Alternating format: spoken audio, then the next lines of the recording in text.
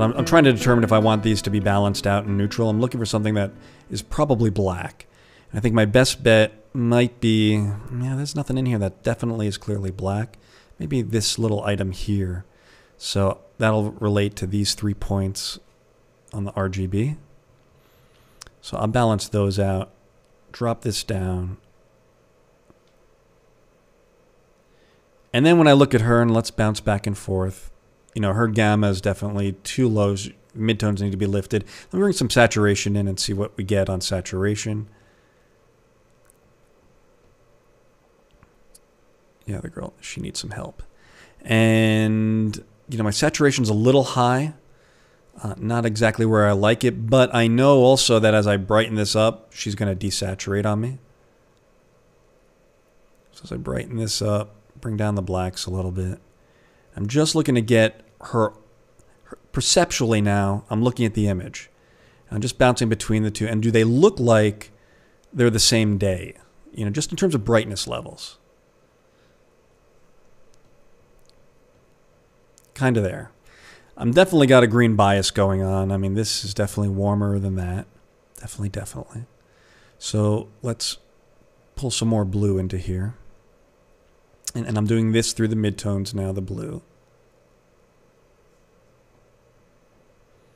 Yeah, this is starting to look a bit more like her. And I'm going to, also the highlights, I think I'm going to pull a little blue. Pull the midtones back a little bit.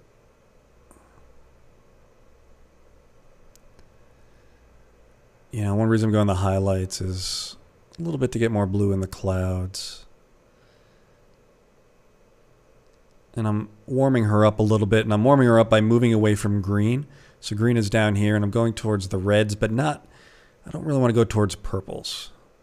So I'm going to pull that back a little bit. And then my black balance, I'm looking at that, and I don't know what the heck that is, but I'm going to bring it a little closer back to center and neutralize whatever I was doing there. Now I look at this and I say, okay, the color's wrong. Her skin tone is wrong. And she's probably a little magenta. So let me take the midtones and I'm going to pull her a little bit towards yellow.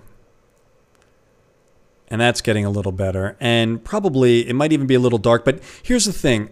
I only want to do so much in my primaries.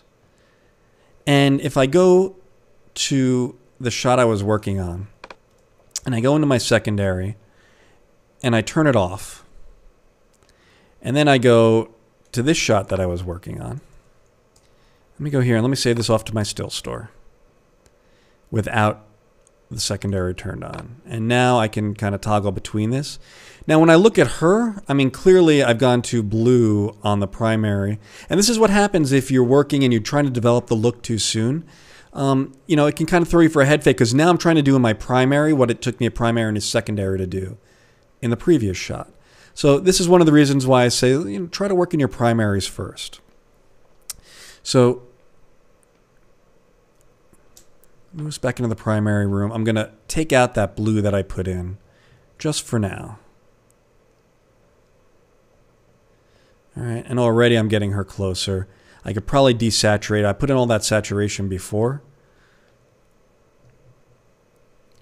And starting to look better. I've still got a green bias. I'm thinking that my green bias might be coming in from my blacks. I don't know why. I just feel that way. And so I'm going to bring this away from the yellow-green. All right, now this is starting to work. And I think one of the reasons I felt that way was kind of the shadows in the trench coat. You know, for me, the trench coat is a really big flag in this first act. If you don't get the trench coat right, because it takes up so much screen image. I mean, her skin, you look at how much skin's showing there and how much of the trench coat is there. You know, if you get the skin right and the trench coat wrong, it's going to look, the scene isn't going to match. So you really need to, the trench coat is something I'm going to manage. Now, I don't need to dial it in perfectly in my primary. There are tools I can use to isolate this trench coat and get it to look maybe more like this.